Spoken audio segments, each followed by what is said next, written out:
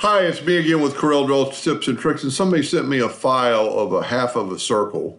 So we're going to make half of a circle by holding down the control button and get it parallel and hit P. And then they took, this is what they sent me.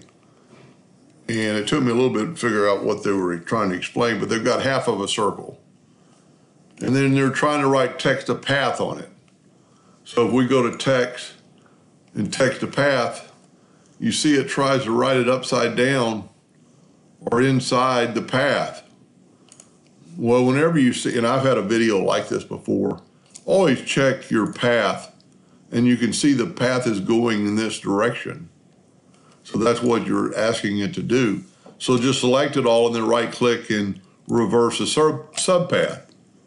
So then you just take your path, text the path, and then it will be like normal. And that red line will tell you where you're in the center. What they were trying to do is just have part of the circle and not use the whole circle. And I don't know exactly why, because you could always, select all this and go to object and break part and then move your circle out of the way.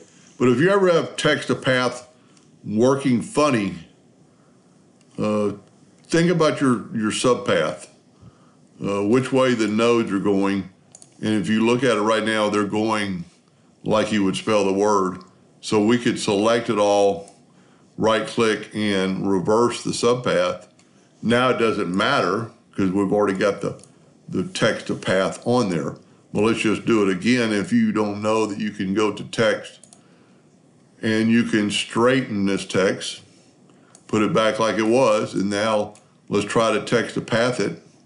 Text to path, and you can see it's trying to do it upside down because it's trying to start over here on the right. Anyway, I hope that answered their question, and thank you for watching.